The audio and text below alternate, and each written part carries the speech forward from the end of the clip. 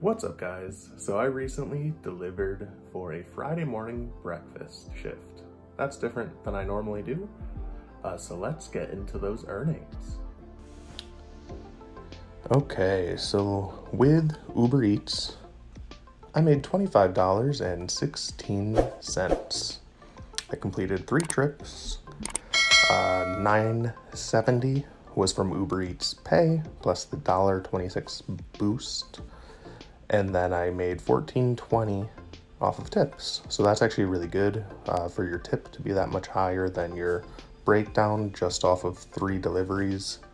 Awesome day. So let's look at these earnings. First order in the morning, $8.67. Then I had an order for $8.23 and an order for $8.26. Nothing too crazy, but for early in the morning, people getting like coffee and eggs and stuff like that, which are relatively cheaper than like a dinner shift, pretty good earnings. I'll take those orders any day.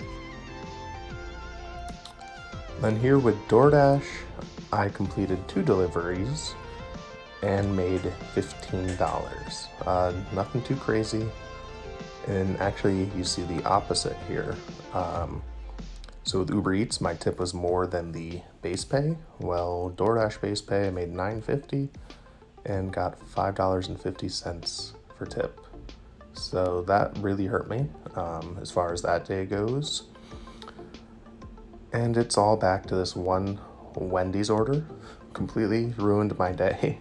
If you did not see the vlog going into detail about it, I will link it at the end here. It was a very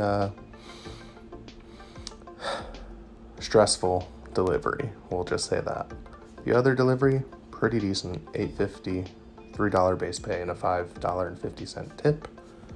That was awesome. I hope you all enjoyed seeing what the earnings look like for a breakfast shift for DoorDash and Uber Eats. If you want to see my journey for that day, I will post the vlog right here. I will see you next time. Peace.